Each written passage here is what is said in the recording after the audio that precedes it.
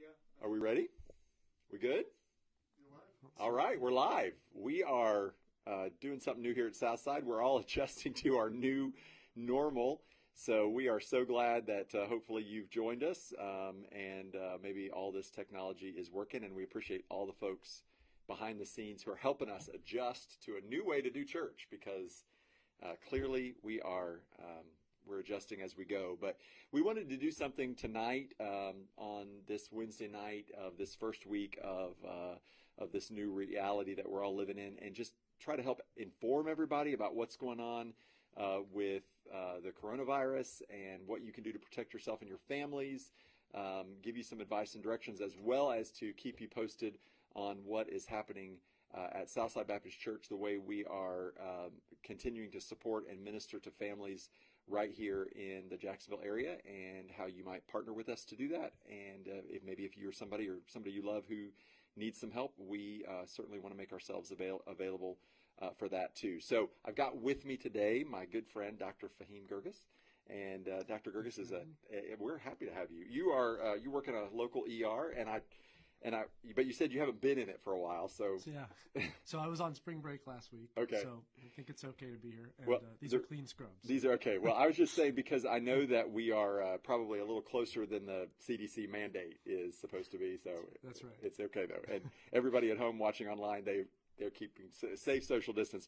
So why don't we just start, Fahim? Tell us a little bit about COVID-19, coronavirus. I mean, those two words, they get used a lot interchangeably. Yeah. I'm assuming we're all talking about the same thing. But give us just sort of a layman's description of what we're talking about here, and why this is such a big deal that we have basically shut down the world.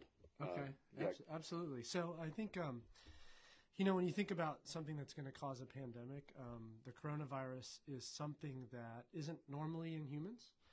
If you look at influenza as a good example, influenza comes in seasons, right? So when you think about that, usually we have some immunity to a seasonal influenza virus. The times where you see influenza get really bad is when it comes from an animal, and that will cause pandemic influenza, which is something that our bodies haven't seen before. And that's what's happening now. And that is what's happening now. So coronavirus lives in a bat reservoir traditionally, and if you look at what happened with SARS and MERS, those were previous pretty bad viruses that caused epidemics out in Asia and the Middle East. SARS and MERS both came from animals. MERS came from a camel, and they eventually mutated over and infected humans. So coronavirus is the same thing. They actually think it came from the pangolin, which actually those animals are passed around quite a bit in overseas. And then it mutated and managed to get its way into humans. So the reason it's become such a problem is because we don't have any immunity to it at all from previous exposure. This is the first time. So that's why when you hear novel coronavirus, it's completely novel. In other words, our immune system can't recognize it. Okay. And so the fact that it has spread around the world so fast, obviously there are thresholds for pandemic. What's that threshold? Is it when it reaches every continent, or I mean, how does something go from being an epidemic to being a pandemic? Yeah, pandemic is really like, and I forget the technical definition, but it's really when it affects the whole world, okay, right? And where you know that based on kind of the rate of exposure, that it's going to continue to spread at a pretty significant rate. So I think I mentioned this number before, but if you look at influenza, it spreads about 1 to 1. One person gets it, they spread it to one other person. In this case, COVID-19 or the SARS-CoV-2, which is what the name of the virus is, it's about a 1 to 2. Okay. So for every person that gets it, they spread it to 2 others, which is why if you pay attention to the numbers across the world, you'll see a doubling every couple days. Okay. Even in Florida, if you look at a couple of days ago, there were 100 cases. Now there's over 200. So, and also taking into account the fact that it takes a while to get testing back, that we weren't testing a lot of people in Florida, all of those things affect what those numbers look like. But you can tell by the rate of spread that it's truly a pandemic. So tell us a little bit about the disease itself and how it affects somebody that is infected. What does it look like to have the coronavirus? Yeah. If you, I mean, I know there are some symptoms, but obviously a lot of those symptoms look a lot like cold and flu symptoms from what I'm hearing. How do you know that when should you begin worrying that this isn't just a cold or seasonal allergies, this is something more? Yeah, so I think if you want to differentiate it from the flu, and the flu causes, body aches, fevers, pretty bad cough, and sometimes a little bit of nausea, vomiting, and diarrhea. I think the thing that makes COVID-19 different is really shortness of breath, as well as chest pain, and then severe malaise, meaning I just can't get up and do anything. I do not have any energy. I'm just sapped of all my energy. So when you look at COVID-19 patients, those two things are the bigger ones. But the other thing, it does have the cough, and it does have pretty high to moderate fevers associated with it as well. But I would say the shortness of breath and the malaise are the things that kind of distinguish it from flu. So would you say if somebody that we love is beginning to show those symptoms, what would you recommend they do? Because I know, part of it right now is the ER, the emergency rooms, healthcare facilities can be overrun. And if you go there and you don't have it, you could contract it there. So at what point would you say, hey, you should probably make your way to the ER or contact, we obviously can call a doctor before you go see them, but when would you say, hey, it's probably time to pack it up and go? Yeah, so I think, there's high-risk groups, right? And the high-risk groups are mostly people who have things like lung disease, heart disease, and diabetes. And those are the things that are higher risk. And then also by age. So anybody that's older, over 65 years old, is probably the higher risk group as well by age. And so those are the people I would be more concerned about.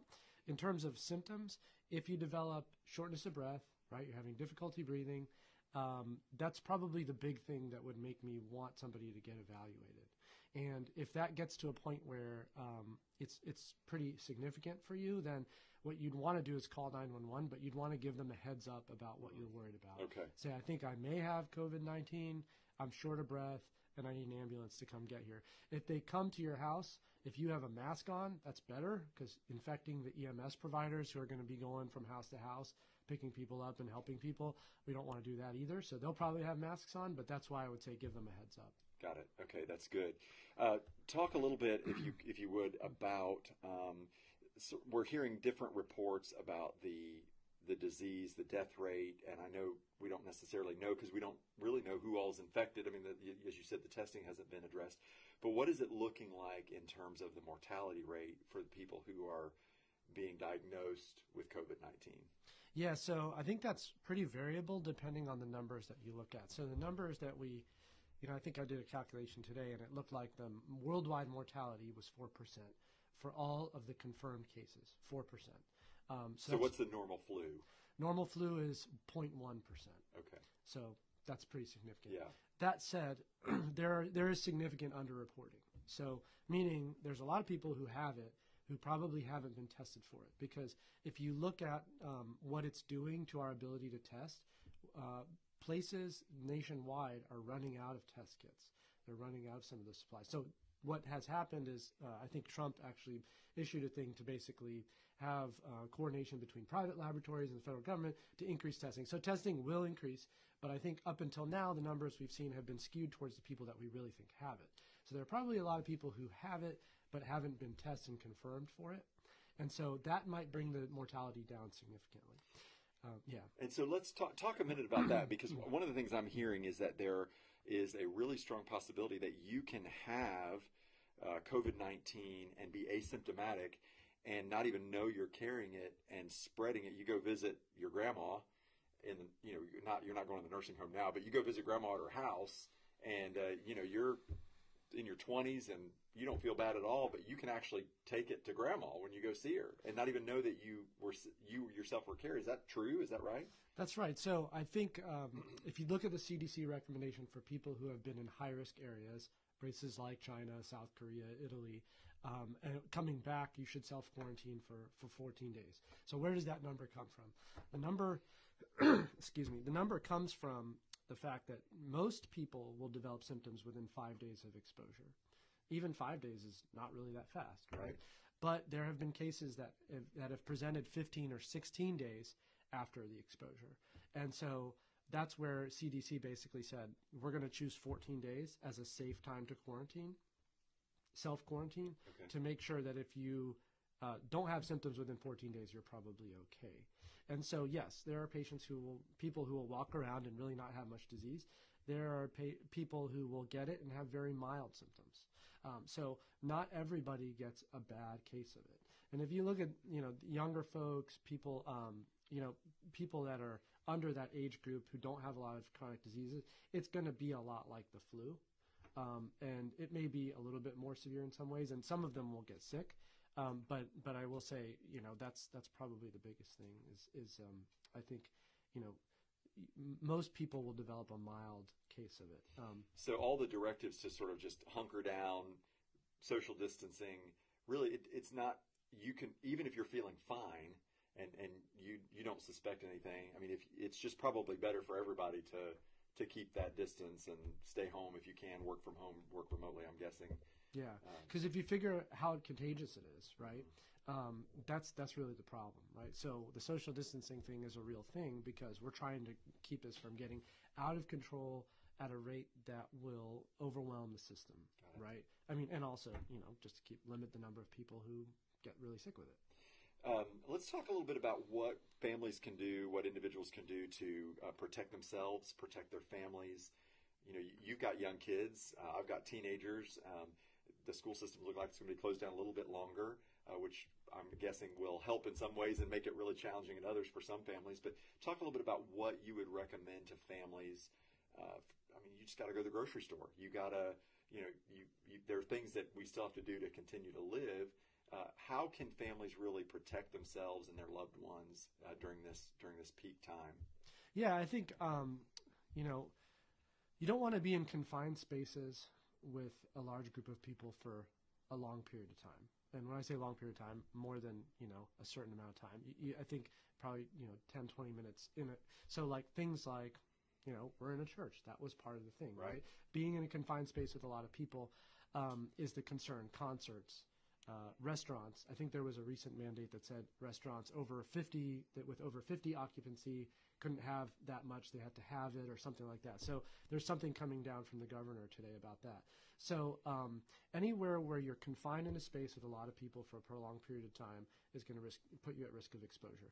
When you look at the distance from getting it from an infected person, it's about 6 feet. So you want to give yourself about a 6-foot distance from somebody nearby you who might have it or other people. So that's what the whole social distancing thing is. You got to live your life, right? So I would say just being reasonable. There's no reason you can't go to the store, but I might be smart about it and go first thing in the morning. I think I told you this the other day. I told my parents, they're older. I said, go to the store at 7 in the morning, when there's not people there. And most stores are taking measures to disinfect in the evenings. So if you look at, I know Publix put a thing out there that said we're disinfecting our store after 8 o'clock. That's why we're closing early. So if you go first thing in the morning, there's less people, everything's clean, get in, get out, and minimize your exposure that way. What about, would you suggest, for example, senior adults, curbside delivery or pickup, curbside pickup delivery, those kind of things, is that helpful or better if people can do that? Or if they've got a younger, if they've got a son or grandson, granddaughter living in town, pick the groceries up for them, does that help, or is that in some way more problematic? I think it's okay as long as that person's not at high risk themselves, right? So I wouldn't want that person being a vector to the older relative. But I think I think in general you're limiting your exposure, so that makes sense to me. Okay. Well, we are so glad everybody's joining us for this Facebook Live event, and we want to take some questions online, and we've got some already coming in for you. So one coming from Casey: can the virus be passed strictly via surfaces that are high touch, or could it also be something someone touched once or twice, like a plastic grocery bag, piece of mail, etc.? Yeah, so definitely high-touch surfaces are a risk. The virus can live probably for about a day on things like doorknobs, keyboards, things like that.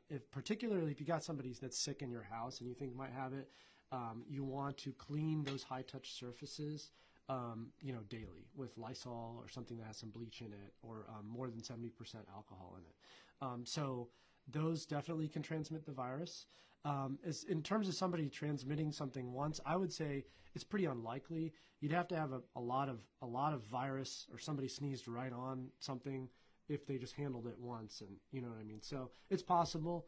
I wouldn't get crazy paranoid about it, but I would say, particularly if somebody's infected around you that is living with you, or you want to close that person off in their own room. They should be wearing a mask. You should be cleaning a lot of surfaces around the house to make sure everything's disinfected. Okay, cool. Another question: where can we acquire a mask? Now, that's an interesting question because I've also heard some people say that's not necessarily helpful. So there's been some conflicting news reports about the value of a mask. So I guess the question, first of all, is do you recommend them, and how helpful would they be if you're out and about? And second of all, where do you get them? I think that's maybe a question a lot of people have. So I don't know where you get them because I don't think anybody can really find them right now, to be honest. So Yeah. if you find them, you email me. But what I would say is, they probably provide some protection. Okay. They probably provide some protection. Where they provide you protection is if you encounter a sick person who's sneezing or coughing. And really, if you look at how the virus gets transmitted, it's by droplet. In some very rare cases, I think there's a little controversy over whether or not it's truly airborne, but really I don't think that's the case. So when I say droplet, it means droplets from a cough or a sneeze getting on your mouth or your mucous membranes or in your eyes, which drain back into your throat. So that's how you can get it. So I do think a mask probably would limit it. I think if you're not outside for a long period of time and you're not around sick people, there's probably no point. Right. But if you're going to be, for example, healthcare workers working in areas where you could have people who are coughing and sneezing and we don't know if they have them, then that's a higher risk for sure. So somebody asked specifically about cloth face masks. Like obviously, is anything that's covering your face, or is it a particular material that would be more helpful? Yeah, I think that's probably as effective. I would just make sure that when they get soiled, they get cleaned properly. Okay. But anything that covers your mucous membranes is going to protect you probably in some way. So I just thought about this. You wear glasses. I sometimes wear glasses. Would wearing glasses normally, just because it's going to keep things from getting to your eye? A little bit. I would say these aren't that great because they don't protect you around the sides. When you look at eye protection, and this is more kind of in the healthcare world, right, you need things that mask your face. So this may provide you a little bit, but not much. So we'll take some more questions. And again, if you are joining us, we're so glad you're here. Southside Baptist Church Facebook Live event, just talking to Dr. Fahim Guirgis. And please go ahead and submit your questions, and we will make sure we ask them to Dr. Guirgis. And again, thank you for being here. Talk a little bit. I've known you and your family a long time. A lot of folks in our church very connected to one another, and there are a lot of healthcare workers in our church. Mm-hmm. Obviously, this is. I would think you guys would be on. You're on the front line of this. We want to know how to pray for you, but also I guess we want some sense of what beyond that can we do to support you guys during this time, because I just cannot imagine. You've got, like I said, young kids at home and family, and how is the Guirgis family going to handle this when you're back in the ER here in a few days? I think, it's just part of the job, right? So I think we just have to be smart about it. I know for me personally, one of the recommendations has come down is to have extra pairs of clothes so that I'm not bringing anything home, changing at work, putting those in a bag, changing on my way home, changing the garage before I get inside the house. I'm just going to try to be smart about it and wear the proper protection. And as far as you all can help me, prayers is probably I think the best thing. And I think my family would definitely appreciate that. And I don't know. There's plenty of workers, so there's plenty of people doing this kind of work. So I wouldn't say it's anything specific to us. Well, I think those of us who aren't think it is, because it is definitely, we definitely appreciate you all year long, but a time like this comes, we really recognize the importance of it. So a couple other questions that have come in. I've heard that people with chronic issues such as MS or lupus, etc., are at a higher risk. Is that true? I've not seen anything that specifically says that. I think where some risk potentially comes in with those populations would be on people on steroids and things like that suppress the immune system. So any steroid, if you're on a steroid for anything, that's going to put you at a higher risk? Yeah, anything that you take by mouth, okay, not like a topical steroid. But, I think those will probably place patients at greater risk. And obviously immunosuppressed patients transplant patients, anybody who's on any sort of immunosuppressant drug would be in that category as well. Is that, yes. yeah. Yes. Yeah. What about folks who are, maybe they've just they've been through chemotherapy or they're in chemotherapy? Is that a category that should be? Yeah, I would be concerned. Okay. Yeah, and I think and this isn't to scare anyone, but the concern there is really just self-isolate. Yeah. Really, you really do. That is the kind of person who should have groceries delivered or stuff brought to them and just hang out and hang low until this kind of passes over. So, and that really leads to something I wanted to say as far as the church and our response to this, because we are mobilizing our deacon body, mobilizing our members. Many of you have even emailed in or texted and said, hey, we're available to help any way we can.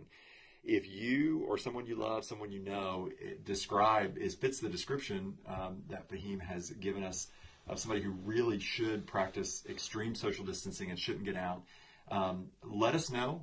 We can certainly do what we can to help, to try to provide groceries and just help folks. We want to make sure that we're available to the community. You don't have to be a member of Southside Baptist Church. If you know a neighbor who's in that condition, you can certainly help them yourself. If you're part of one of our small groups, you can mobilize your small group to try to help. Again, the fewer people I think that are involved in that, probably, I'm guessing, the better. Mm-hmm. But we want to be available to help. So let us know. We have been, again, trying to get everybody to communicate back with us. Use our social media feeds, email, phone number. You can call the church office, and we'll definitely try to do what we can to help. Meredith asks if there's any idea how long we might be experiencing the social distancing, school closures, etc. How long do I need to mentally prepare myself for being at home with my 3-year-old? And we're going through the same thing at my house. So keeping 3 kids busy is tiring when there's no school. Well, and by the way, next week on our Wednesday Night Live event, we're going to talk about that, about what you can do with your kids and how you can talk to your kids about this. And Todd Canarins and Dallas Barfield are going to be with us to give some ideas for how to help your kids with this new online school reality too. So next Wednesday night at 7 p.m. join us for that. It's going to be a great discussion. So anyway, I'll definitely be tuning into that one. So back to the question, though, Meredith's question: how long do you think we might expect this sort of new reality?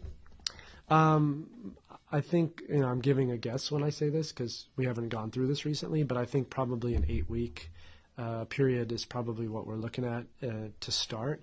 I'm not saying anything about schools because I don't know what schools will do.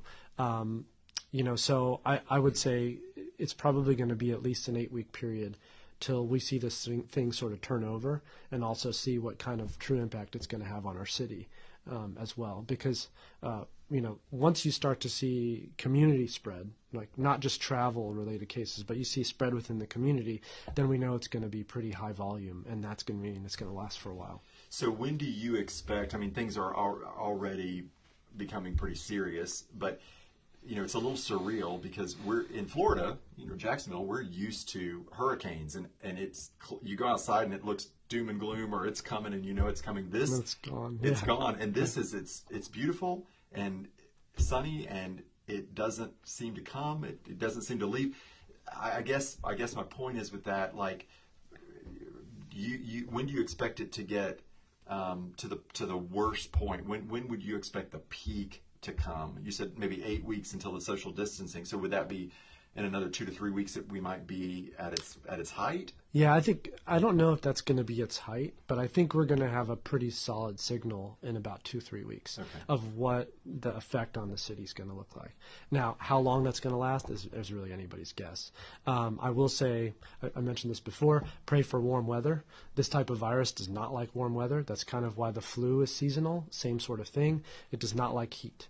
So, I like the weather right now, but if it gets rid of the virus, I'll take 95 degrees and 100% humidity tomorrow. Got it. But hey, that's an easy thing to pray for. Yeah, that's right. So definitely good. All right, I think we got some other things here. I have a question about self-quarantine or self-isolation for 14 days. After those 14 days, if you then resume more normal interaction, wouldn't you have to re-isolate after your next exposure with other people? It just doesn't seem to make sense to isolate for 14 days and then go back to normal life. Yeah, so the self-quarantine for 14 days is for people who've had high-risk travel or exposures, Okay. right? Those are the people where you traveled and you went somewhere where it's now endemic, and you come back, and they do not want those people interacting in a public environment until they know they don't have it. And so that's what the 14 days comes from. When it comes down to what we're doing right now, which is all practicing social distancing, that is not the same thing. That really means that for now, everyone is keeping themselves apart from other people to prevent community spread. So that's kind of a different thing. There is no time on that. Okay. That's really going to be dictated by the Department of Health, the government, their CDC. Everyone's going to be looking at that going forward as to when this thing starts to peak and come down. And so that's what that is. It's a different sort of thing. Okay. All right. So the self-quarantine, if you've been exposed, if you know you've been exposed, you've traveled to one of those places. What about folks who for spring break went to Disney World? Ooh, great question. So, I'd consider that to be a pretty high-risk exposure. You would? I mean, I wouldn't say high risk, but it's an exposure. Okay. And anecdotally, I know of a couple potential cases that came out of trips like that. So I wouldn't say, I would say it's probably a good idea, even though we're already doing social distancing, but it's probably a pretty good idea to try it for 14 days and just make sure just you're not developing safe. anything. Yeah. Okay. And I'm not going to be like, be a hard line on that, For but sure. that would be, yeah. Yeah. Okay. Mary says Dr. Manuel said on TV that he expects this to peak and flatten and then come back full force. Have you heard anything about that? And then a question like it, Jessica says, do we know if this is something that's going to come back around every year? Yeah, so I think if there's a lull in the summertime, which we'll hope for, there may be a resurgence in the fall. So as things start to cool down again, we may start to see it again. And that's because as a pandemic, it really is everyone is at some point going to get exposure, most likely. The question is, in the fall, are we going to have an immunization or a vaccine for it? And so it's possible. I do doubt, and this isn't based on anything other than just my opinion. I do doubt that it's going to go away completely. Okay. I think we'll still see some cases, and I think we will see it potentially come back in the fall. But I'm hoping that gives us enough time for a vaccine or something to come around. And they are looking at treatments. They're looking at things like passive immunity, which means, say you get the virus, your body protects you against it, you get through it, we take your antibodies and we give it to somebody else who gets it, and then that person gets better faster. You see that in things like Outbreak, in the movie Outbreak, they give people antibodies. So they're trying things like that. So I'm hoping that with that amount of time, we can figure something out. Okay. All right, good. Let's see. If you have the virus, will you ever get it again? Or is it like chickenpox? So generally you're immunized. Okay. Now that said, the virus, there is some talk that there's a couple forms of the virus, that it's mutated a couple times, and that's the reason we're seeing differing mortalities from what they saw in China. So if it mutates, there's nothing you can do about it. But I would say that once you're exposed, you're pretty good. Okay. Once you're exposed, you're pretty good. You should be safe for a while. All right. That brings up another question. So you said it's going to be around. People are going to continue to be exposed. So even after we go back to, I guess it will be a new normal when this is all over, what precautions should people continue to take once they sort of lift the moratorium on going to church and going to restaurants and all those kind of things? Yeah, I mean, I think common sense, we should all be washing our hands, and when we covering our cough, covering our sneeze, when we blow our nose, use disinfectant and hand sanitizer. So I think continuing to do those common practices that are just common sense. I think that's what I would say. Okay. I think if we can get some sort of vaccine or something like that, that'll really make everything, potentially go back to normal quicker. All right. Do we have any final questions that might come in? And again, thank everybody for joining our conversation today with Dr. Fahim Guirgis. Again, at Southside, we are going to do everything we can to serve our community and to also make information available as we can, and just to stay connected in community through some new means and sources. So if you've got any other questions, send those in. Again, I want to thank you, Fahim, for taking the time. I know you are right now especially incredibly busy, and so we want to thank you for that. A couple other questions. What about test sites? I think I heard that the field, the parking lot over by the Jaguar Stadium is going to be a test site, or is Yeah, it test actually, I have to get caught up on that. Okay. I know that they're going to be starting community testing. I think Walmart's going to be doing something like that, from what I was reading. I may be wrong. But the last I heard, you don't just show up. Like, you have to. Okay, yeah. So one thing I will say pretty clearly is, don't show up to your doctor's office wanting a test. Don't walk into the emergency department wanting a test. I think if you don't have symptoms, or even if you do, but you're doing okay at home, I don't really think there's any real reason to run out trying to find out if you have it or not. So I think, but if they start to offer that in community settings, like in big parking lots where you can go get that test, and there's probably some designated rules for who gets testing, then that's probably reasonable. But I definitely think if you want to see your doctor about this, call them in advance and ask them what you should do. And if you want to even if you want to go to an emergency department and you're not really sick, like to the level where you're calling 911, give them a call ahead to tell them what you think you have, so that they can meet you at the door and make sure you have the protective stuff going on. Good advice. Elizabeth, who I know has preschoolers and kids at home with her, what about going to the playgrounds with children? Bad idea? Playgrounds are closed, as far as I'm concerned. As far as I know. Oh, the parks. The parks, yeah. Sorry, parks are closed. I guess playgrounds at schools, I don't know.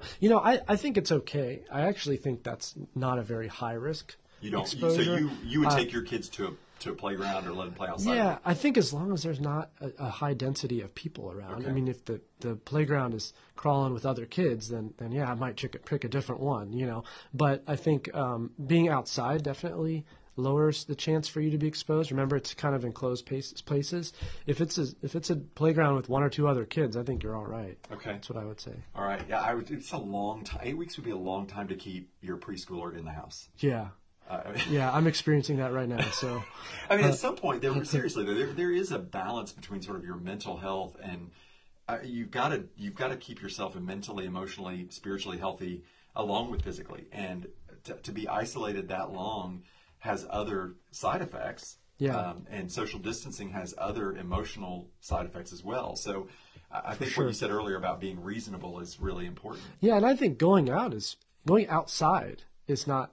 It's not the same thing as, the whole idea of social distancing and self-quarantine doesn't mean you can't go outside and play and ride your bike and go in the backyard or whatever it is that you want to do outside. That's fine. It's just being in closed spaces. With other people. Yeah. Scott wants to know if vitamins or other meds will help hold off the virus. Does it do anything to build your immunity and keep you... Yeah, not that I know of. Okay. Not that I know of. I mean, there's nothing wrong with taking vitamins. I think it's great, but... Peggy, actually Miles, she says this question is for Miles, wants to know what the run on toilet paper is all about. I have no idea. So if you guys figure it out, let me know. I've been trying to figure that out myself. And actually I took a picture with Raina and I at Publix with like no toilet paper. We were chuckling. So I don't know. Yeah, I don't get it. Maybe that's one of the things we as a church can do is pool toilet paper. I was serious. So it's so ironic because 2 weeks before we had a sermon illustration and I put 2 squares of toilet paper in everybody's worship guide. And I used 4 rolls of toilet paper from my house for that sermon illustration. Are you regretting it now? And now I'm thinking, I'm probably going to need those 4 rolls of toilet paper. Yeah, you could have sold them on eBay. Could have made a lot of money. So I think there might have been a question earlier that I missed, and now I can't get to it. So I'm good. Okay, I'm good there. Is there a risk involved in still meeting with friends but keeping at least 6 to 10 feet apart, or is isolation the way to go? So I mean, if you wanted to have friends over for dinner, I mean, is that a good idea? Not a good idea? I think right now it's not a great idea. Okay. I was going to say, don't take this wrong, but I'm probably not going to invite you and Chandra over for dinner. Right yeah, you don't want me over after I go back to the ER. I think just lay low for a little bit. Okay. I mean, gosh, it's not fun to be in this, but I think we also have to be just careful. And everybody's having different interactions in their day-to-day lives, and you don't know what's going to get brought to a dinner party, Sure. and you may not even know, so, and that's how these things get spread. So I would be careful. Okay. That's a good word. Can I say one thing really quick? Please. I just want everybody to know, I think I kind of just have to say this. Everything I'm saying right now is just based on my reading, my experience. It's my personal opinion, so it has nothing to do with where I work. I just wanted to let everybody know that. Yeah, well, we appreciate you so much, and I know for so many people at Southside, part of the reason this was really important for us to do is, I don't know if you're like me, you are hearing sometimes contradictory messages from news outlets. One channel will say one thing, another channel will say another thing, and even on the same channel, you might hear conflicting things, and it's hard to know who to trust. And of course, it's an emerging situation; it's a new thing, so it's fast developing. But we just felt like it was important. Fahim is somebody a lot of us know and trust. A lot of you have sought him out for medical advice and opinions before, seen him around church. So we thought a trusted face would be somebody that would give us all some good input. So I just wanted to throw that out. Also, along that line of social distancing and, one of our big challenges as a church and just keeping connected in community is this sort of runs against everything we do as a church. I mean, it's right. Completely counter. Yeah. So we are looking at ways that we can maintain community during this crisis. And one of the things that we are doing is we're working with our deacons as small group leaders to facilitate small group meetings via Zoom. So hopefully, if you're in a small group already, hopefully your small group leader is going to reach out and is going to talk to you about scheduling a time for a Zoom conference. And you guys can get together, just do a well check. How's everybody doing? What are you doing with your kids? This is what I'm doing with my kids. Hey, I found this great resource online. Those kind of things will help, but also for praying together. Meeting each other's needs, also for possible Bible study, as you can just actually have your Bible study. We'll be making the small group discussion questions available just like normal, and your small group can meet and discuss those questions just like normal. So be looking for information about that. I also wanted to let you know that we are looking forward to worshiping on Sunday. It'll be a little different than normal, but we are going to be worshiping. We'll be at 9 o'clock and at 10:30. And then, of course, those services will be online and available. If you couldn't even join us at the go live time, you can join us after the fact. So we want you to join us for worship. We're going to finish up our Losing My Religion series this coming Sunday, the 22nd at 9 and at 10:30. So you can do that via Facebook. I think YouTube is going to be another way you can do that, right? We want you to subscribe to our YouTube channel, like us on Facebook, share everything you see, share this video because some of your friends are going to maybe benefit from it. Meredith already said that the video has given me so much peace of mind and I feel a lot more informed. So thanks for that word, Meredith, and thanks for joining us. Again, just make sure you join us Sunday night. Thank you guys for being a part of it. Make sure you join our Facebook group as well. We not just like our Facebook page, but join our Facebook group to stay connected. We'll be posting on Facebook Live and YouTube more. So make sure you join in and subscribe on those two venues as well. Lots of resources coming. Sunday night, we're going to do kind of a Q&A talkback session on the Losing My Religion series. And then a week from Sunday on the 29th, we're going to launch a brand new series, again, all online, called Pause. And we're going to talk Pause, not Paws. But so pause as in press the pause button, because that's really kind of what God's done to all of us. So we're going to talk about what that means. That's a good one. That's cool. Just what do you do with all this extra time and stillness? So we're looking forward to that. Somebody's asking, how do you join the Facebook group? I don't know. I think you... I don't know the secret code. You have to know the secret handshake, I think, but we'll get you that information so you can all do that. Again, thank you guys for being here. Fahim, any last words? Anything else you want our folks to know? I think I think the thing that kind of separates us from the world, right, is just our faith, right? So knowing that we have God and we have Him to get us through this is going to be the thing that kind of gets us through, I think, day to day. And also, I just want to thank my wife, Chandra, for taking care of the kids at home right now, because I know that can be frustrating. So I'm excited to hear next week's message as well. Good. Well, we want to help. And again, thank you for all you do. And I can't, I thank you for that last comment too, because it's so true. Guys, God is in control. He's got a plan. and he's going to do something. He's going to make beauty out of ashes. So we are praying for you. Please keep in touch. Let us know how we can serve you, what we can do for you, how we can minister to you.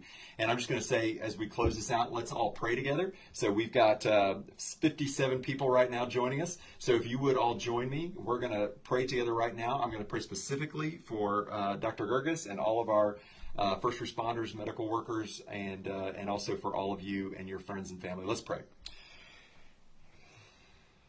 Father God, we thank you right now that you are in control, and Lord, in the midst of chaos and panic and anxiety and worry, Lord, we see and know that your hand is at work.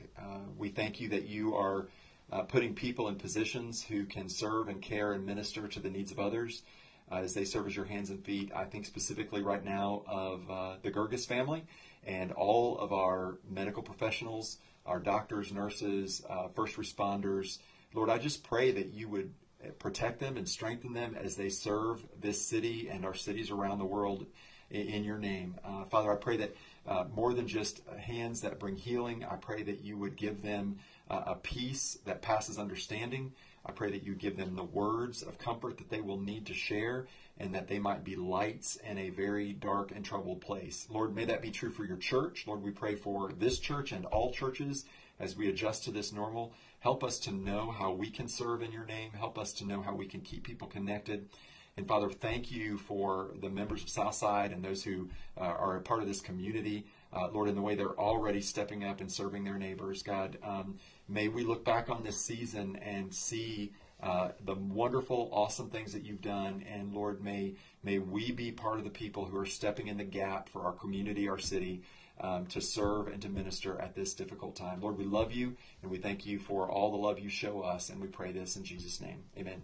Amen. All right. Hey, don't forget, join us Sunday morning at 9 and 10:30. And next Wednesday night, we'll be talking more about what you can do with your kids while they are out on Corona break. Thanks so much. Thanks.